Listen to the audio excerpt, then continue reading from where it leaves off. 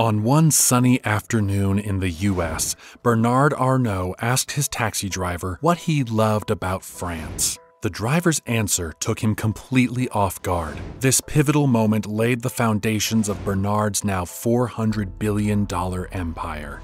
This is the insane story of the man known as the Wolf in Kashmir, the godfather of luxury, and the architect of countless billion-dollar takeovers, an unstoppable force who built LVMH, the luxury behemoth, out of nothing.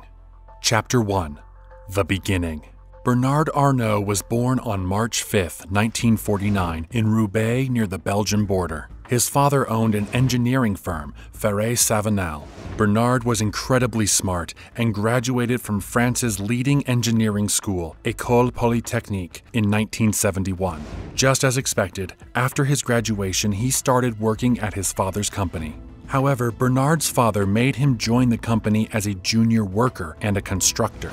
He wanted Bernard to learn the ropes, persevere, and earn his place in the company. And Bernard was no slacker. He worked harder than any other worker in the company. But one thing made him stand out completely. He always had great ideas to take the company to a whole new level and would leave everyone in the room mesmerized with his brilliance. As he went up the ladder, nobody could question his rise, as he truly deserved it. Then, 3 years after working at his father's company, he made a shocking suggestion that took everyone by surprise.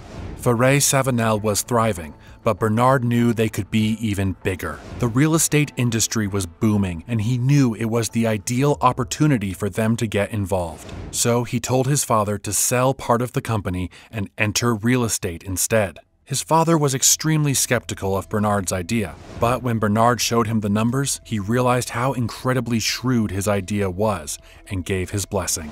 The industrial construction division of Savinel was sold, and a new company, Ferranel, was launched. It wasn't a surprise that Bernard got named the CEO, as he truly deserved it. On the personal front, he married Anne de Waverin in 1973, and in the next 4 years, they had a daughter, Delphine, and a son named Antoine. Just as he predicted, the real estate business started growing rapidly, and his father could not be more proud. But in 1981, he had to move his whole family to the US due to the rise of French socialists who were hell-bent on exploiting the wealthy, and Bernard was not having it. And so he moved to the US while also smartly using that opportunity to expand the business to America. Little did he know that a chance encounter was going to change his destiny forever. Chapter 2: The Pivot. The US was good to Bernard as Ferranel was growing by the minute. He enjoyed being in the States, but little things reminded him of France and he constantly longed to go back. However, it was still not convenient for him to go back. One day, he boarded a taxi. His French accent was quite evident, so when he spoke, the driver could tell he was French. As soon as the driver heard the accent, he began gushing about how much he loved France. Bernard was pleased to hear that and engaged the man in a conversation. He asked him why he loved France and who the president was. Surprisingly, the taxi driver had no idea who the French president was, but then he inexplicably mentioned Dior as one of the reasons he loved France.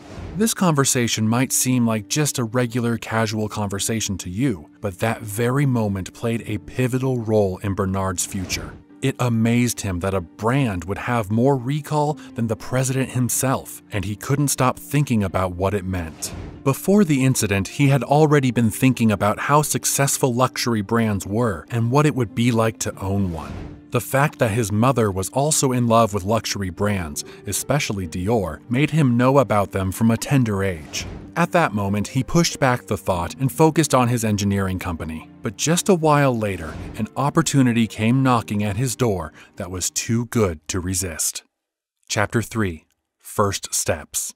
In 1983, Bernard and his family returned to France. Everything had settled down, and they could return to living a comfortable life without horrendous tax rates. One day, while he was going about his regular business, he came across shocking news. The Boussac Saint Frère empire, the textile conglomerate which owned Christian Dior, was put on the block in a fire sale. The Boussac Empire had gone bankrupt, and since it was somewhat of a landmark in France, the French government under then-President Mitterrand needed someone to save the company. Bernard wanted to own Dior badly, but the brand could not be separated from the conglomerate, so he knew he had to be the one to step in to save the conglomerate.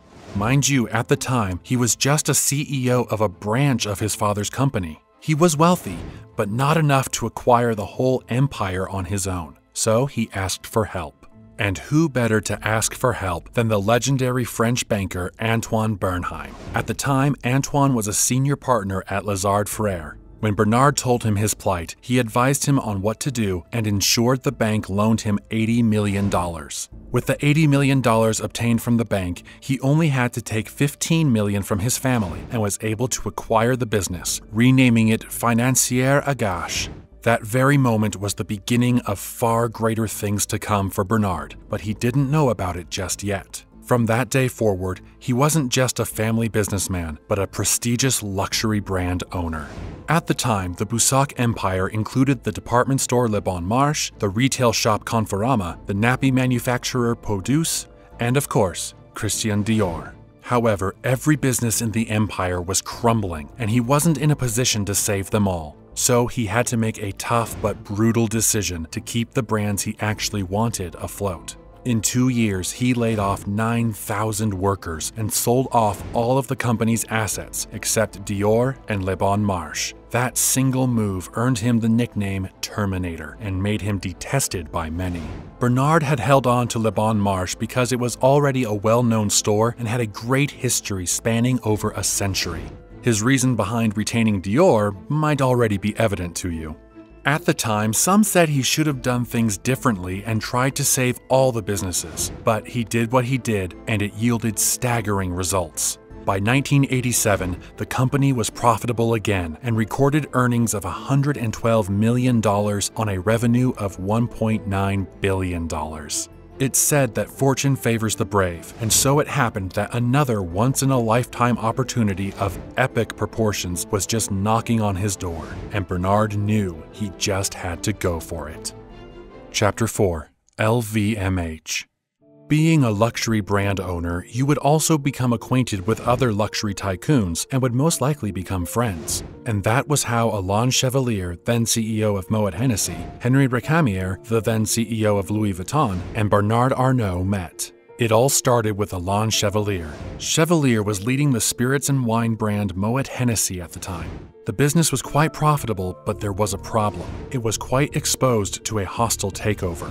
A hostile takeover was a major fear for several public liability companies, as someone could secretly buy a major share of your company and try to take over. For several months, Alain had noticed that someone was mysteriously buying a lot of shares of Moet Hennessy, which meant only one thing: hostile takeover. As he could not watch his company being taken away right under his nose, he reached out to Louis Vuitton. At the time, Louis Vuitton was under the control of Henri Recamier. Henri had gotten to be in charge by marrying the great-granddaughter of Louis Vuitton himself. He had taken the brand to a new level through international expansion and scaled it to $1 billion in sales by 1987. Alain knew that a merger between Moet Hennessy and Louis Vuitton would give his company a stronger footing and prevent the possibility of a hostile takeover. In 1987, the merger was successful, and they both couldn't wait for the combined entity they named LVMH, Louis Vuitton Moet Hennessy, to achieve even greater heights. Just a few weeks later, however, there was trouble in LVMH paradise. Alain felt that Henri was dictating his own decisions about Louis Vuitton and would treat him like he didn't exist. He even downplayed the products of Moet Hennessy by claiming the product could be found anywhere, while Louis Vuitton had to be acquired at exclusive stores. But there was an even bigger problem.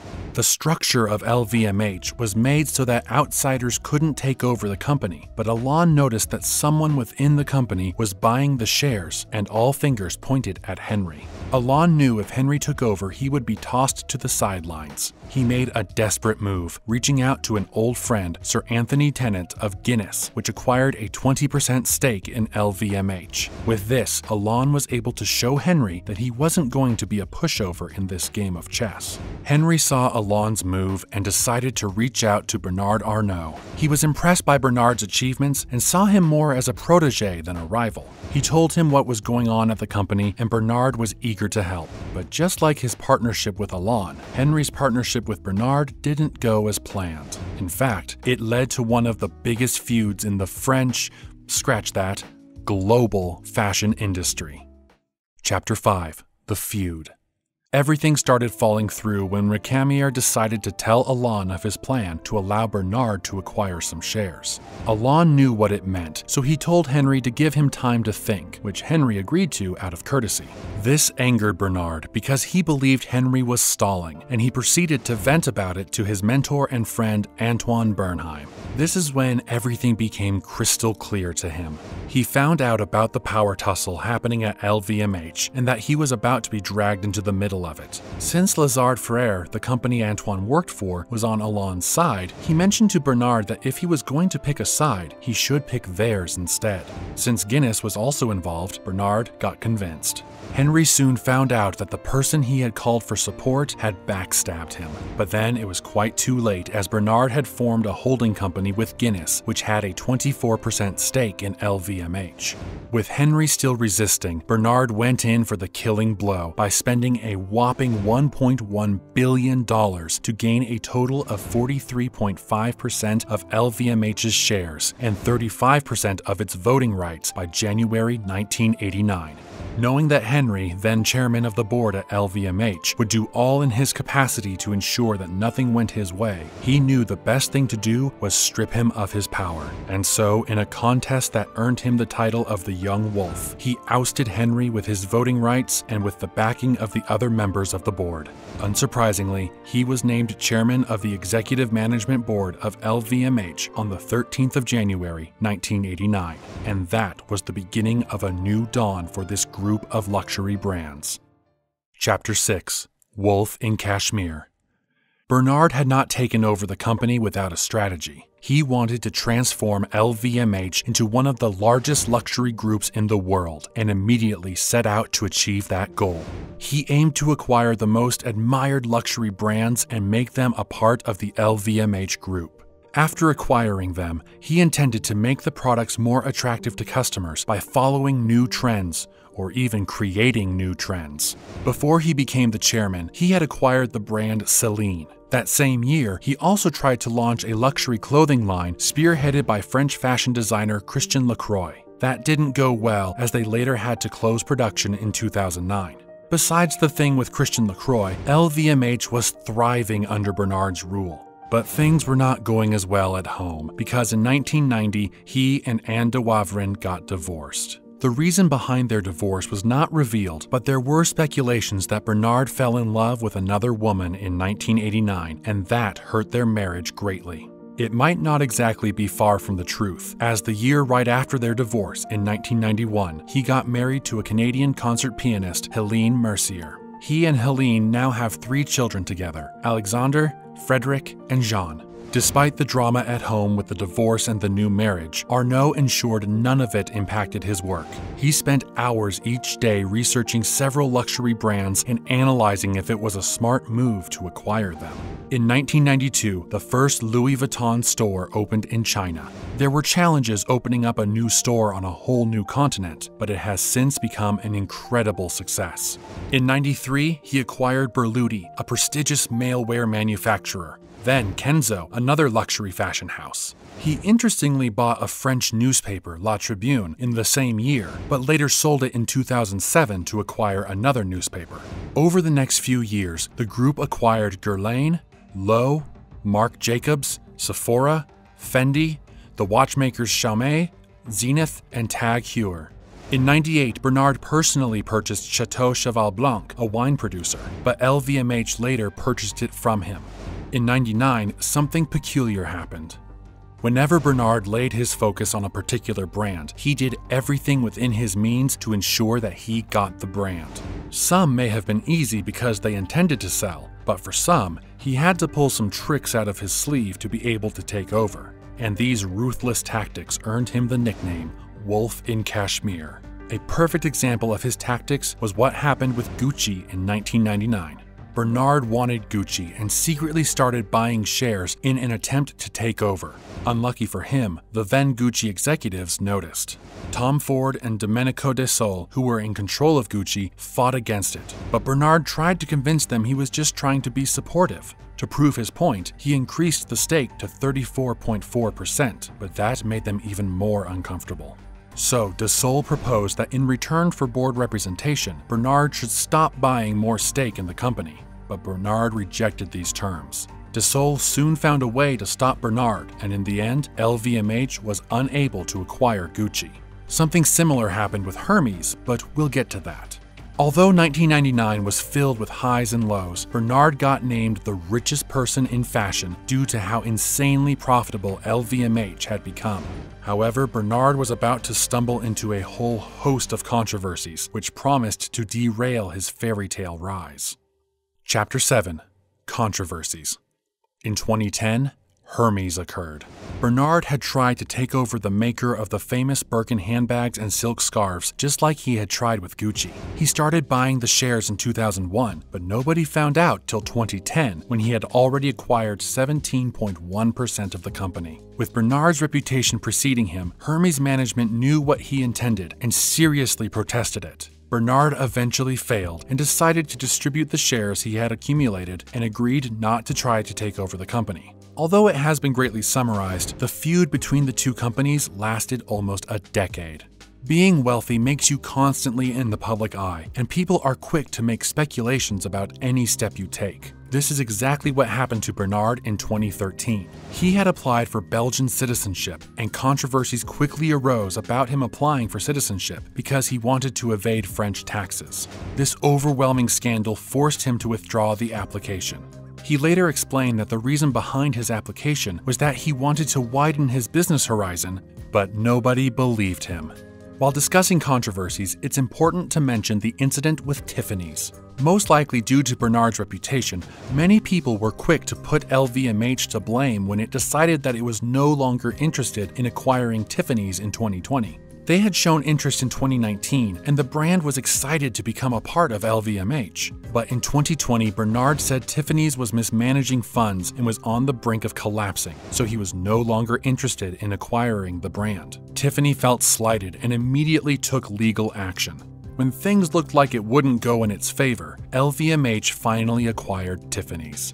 Despite all the hiccups that LVMH faced while acquiring brands, it was able to acquire notable brands like Bulgari and even open new brands like Fenty with Rihanna, among several others. With all these acquisitions, soon the empire became the largest in the Eurozone, with a jaw-dropping market cap of over $400 billion today. And on the 5th of August 2021, Bernard Arnault became the richest man in the world with a net worth of almost $200 billion. Chapter 8: The Man, Bernard Arnault. Unlike some of his wealthy contemporaries, Bernard keeps a very low profile. He is only fierce when it comes to business. There was a time when he revealed that he sold off his private jet due to negative comments about him on Twitter. He enjoys acquiring art and has an incredible art collection. In fact, in 2014, LVMH launched the Louis Vuitton Foundation, which is purely dedicated to the creation of contemporary art and support of upcoming artists. Unfortunately, both Bernard and LVMH are not really known for giving back to society. Besides the Foundation for Art and a one-time donation of $216 million to Notre Dame Cathedral when it caught fire, there is barely anything about his philanthropic exploits. It could also be that he likes to keep it quiet and on the down low. As regards his 5 children, Bernard trained them just like his father by making them work their way to the top. It was revealed that Delphine, the soon-to-be CEO of Dior, once worked as a salesgirl at the Paris Dior boutique. Her brothers also have reputable roles in the company. Antoine is the vice chairman and CEO of Christian Dior SE. Alexander is the EVP of Tiffany & Co. Frederic is the CEO of Tag Heuer, and Jean is the director of marketing and development at Louis Vuitton. At the age of 73, Bernard is still unstoppable, and only time will tell what more he would be able to achieve. Which items from Bernard's collection of brands are on your bucket list to buy? Do you own one already? Let us know in the comments section.